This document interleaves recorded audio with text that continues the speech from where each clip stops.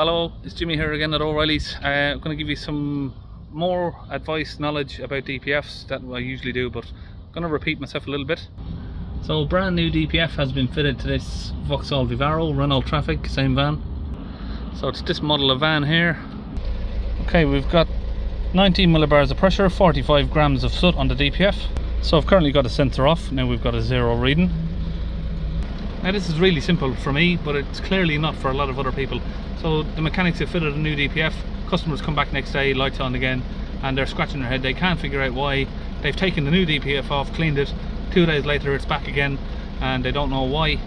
So I'll show you. So I have got other codes, but I've been unplugging stuff. We've got preheating fault, temperature upstream of the particle filter is too high because they've reset it without cleaning it, and the tolerances are outside.